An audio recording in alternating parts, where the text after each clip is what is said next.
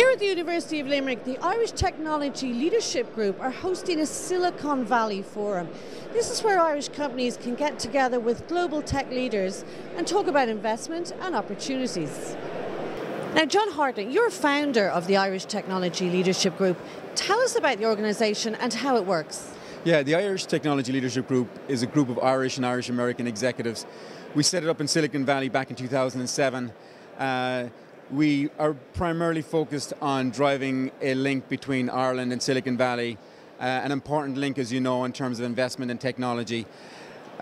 We set it up back in 2007 with about 15 executives from companies like Apple, Cisco, Google, many of the companies you're very familiar with here in Ireland.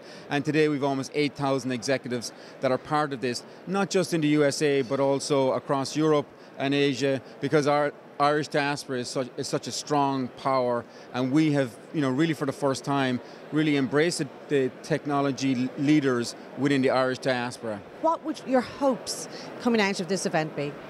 I mean, our hope really is to keep the momentum that's here. When we came back 6 years ago, Ireland was a different place. Ireland is on the move now, and it's kind of called the comeback kid. We want to drive that momentum, drive the relationship, and we want to drive investment. There are a number of companies that we met yesterday, and I can tell you we'll probably invest in a couple of the companies, and you'll probably see that over the next couple of months.